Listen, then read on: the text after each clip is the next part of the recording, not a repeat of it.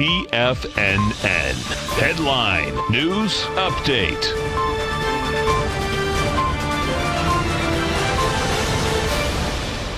Welcome, folks. We have the Dow Industrials finish up 211, NASDAQ up 87, S&P's up 28.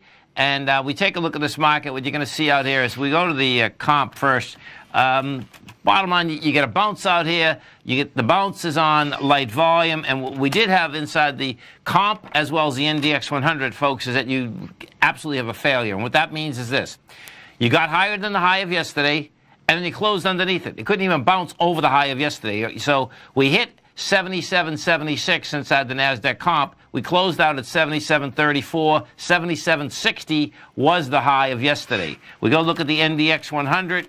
You're going to see the same type of setup inside the NDX 100. We got to a price point of 74.49. You closed at 74.01. 74.33 was the number. In both cases, bottom line, couldn't even hold price at that level. And when you're talking about volume, you're talking about a contraction of volume that's pretty dramatic. 73 million shares inside the SPY versus downtown of 127 versus what you're going into is 103. If we take a look at the NDX 100, you're going to see the same type of setup out here.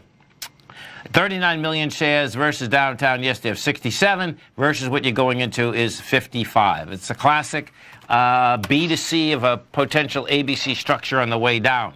Now, what has happened, and this is where it's going to be really wild, actually, when you take a look at this SPY, what you actually see is that we're still on a one-way route on the way down, you know, because we've had a couple other bounces along the way here, but bottom line is that as it pulled off, it couldn't handle it. You know, we had the bounce out here on Friday, but bottom line gets up to 282 and just gives it up in spades. So, bottom line, I expect the lower prices still coming at you.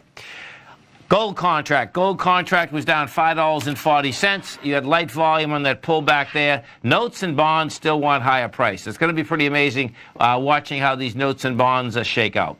What we have out here, I have no idea what just happened here, but I think I do, because what happened is I know I was getting an upgrade in a Bloomberg, but this is so cool what just happened. Yeah. So now I'm getting all different cheats. Anyway, so notes and bonds. 10-year note traded down 1, 30-year bond was down 5, both light volume. Bottom line, higher price, lower yield coming at you. Stay right there, folks. We get some numbers coming out after the close. Going to be coming right back.